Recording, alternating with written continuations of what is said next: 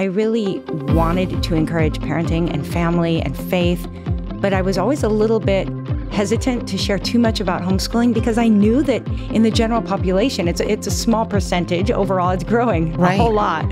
But I knew that most of my readers probably weren't homeschooling, and so I was kind of just trying to be thoughtful. So I didn't say a lot, but in that final chapter, it was a chapter about how kids spend their days. And I was pretty much just saying, listen, zoom out and consider what are your kids doing with their time, because you're going to look back one day and see that how they spent their time was their childhood. And as I did that, I was like, well, I'm going to talk a little bit about homeschooling. But as I wrote, one chapter led to the next, and pretty soon I had pages about homeschooling that I told my husband, I was like, I don't think I've ever really come out and said what I really believe. Like, I don't even know if I've been honest with myself. And he's like, what?